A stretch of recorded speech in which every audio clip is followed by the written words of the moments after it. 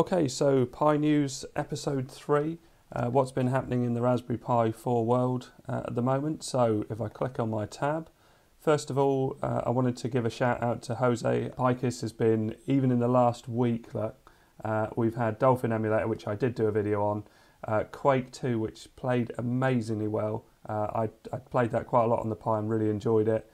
Other things I was interested in, Alien vs Predator as well. But yeah, check out his channel. Pikiss is just a super easy installer for Raspberry Pi 4 and I love it and I check it all the time. It is great. Also, we go to Pilab's website, so to download TwisterOS version 1.4 we're on now. This just keeps getting better. Loads of things are added to it. The thing I particularly liked about it, and I'll just hit play.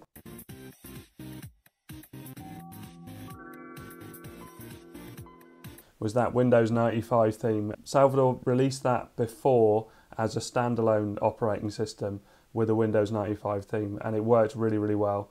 And it's really nice to see it in there. But there's all sorts of changes in here, so I recommend if you haven't already got it. I did like the way that the wallpaper changed with the time of day as well. That was a really nice touch. So good work, Salvador.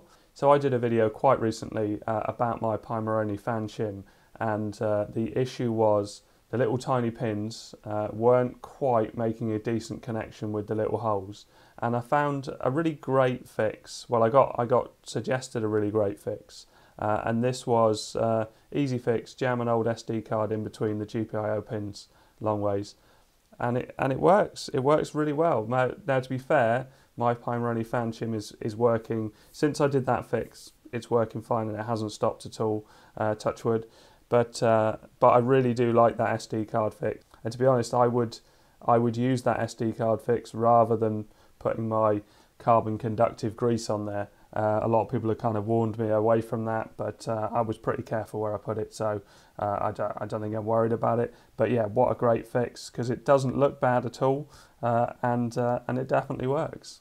Next up, Tony from DeSalvo Systems has released another Raspberry Pi passive cooling case, and this one looks great. The other one looked amazing as well, but this one has got some holes on the top, some threads on the top for adding things on, but there's also access to the GPIO pins, and there's a bit more cooling as well, so I'll be really interested to try that one out. Tony's already sending one out to me. In fact, I got the email today that he's giving me one to test.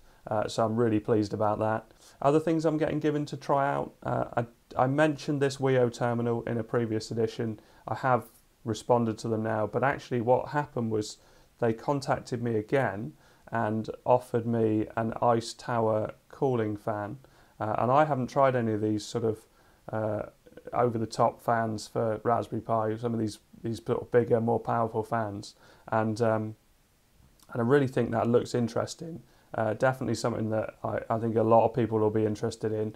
I've also ordered from them because they basically did it by way of giving me a voucher to cover the cost of everything. And so I've got this Wio terminal, and I'm still not sure what I'm going to do with it, but I will definitely make a video out of it. The Ice Tower cooling fan, I'll have no issues making overclocking videos on that. I've already gone up to 2250. Let's see if we can push that a bit further because we'll have this extreme cooling.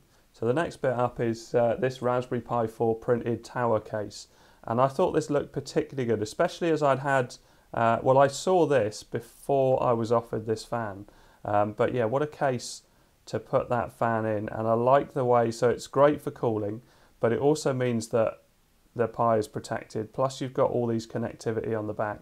I don't know what you do about SD card, because obviously the SD card slot's going to be around here, but yeah, what a nice looking case. I really like that. And I do like these sort of projects that people come up with and various different ways of doing things. Anyway, so that's it for now. Thanks very much for watching. Please like and subscribe.